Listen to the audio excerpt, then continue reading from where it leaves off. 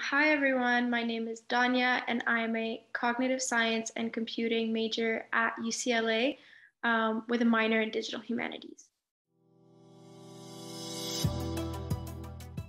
Cognitive science is kind of this interdisciplinary term that's used.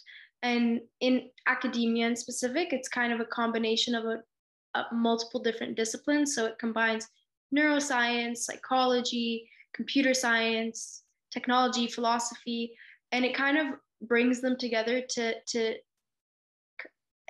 develop and kind of better understand the world of technology kind of through a human-centered lens. So I chose cognitive science because when I came into college, I didn't really know what I wanted to do, but I knew I was really interested in technology and kind of human behavior. And it's a great combination of the two, and there's so much that you can apply with it.